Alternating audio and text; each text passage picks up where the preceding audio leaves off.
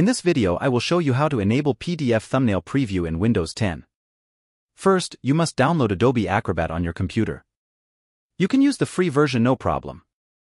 Next we will need to make Adobe Acrobat the default program for opening PDF files. The first step is to right-click on any PDF file. After that, click on Properties. Now click on Change. Now from here choose Adobe Acrobat. After that, click Apply. Then click on OK.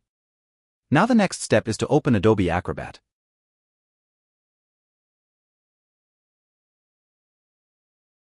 After that, from the top, click on Menu. Then from this menu choose Preferences.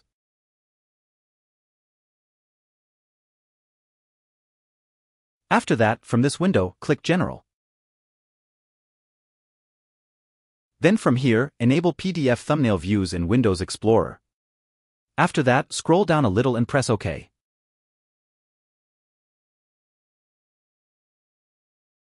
After that, click Yes. Wait a few seconds and some files will be installed on Windows.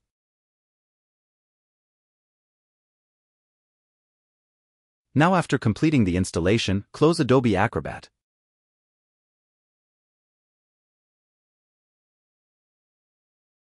As you can see now, the PDF thumbnail preview option has been activated. Thanks for watching and don't forget to like and subscribe to the channel.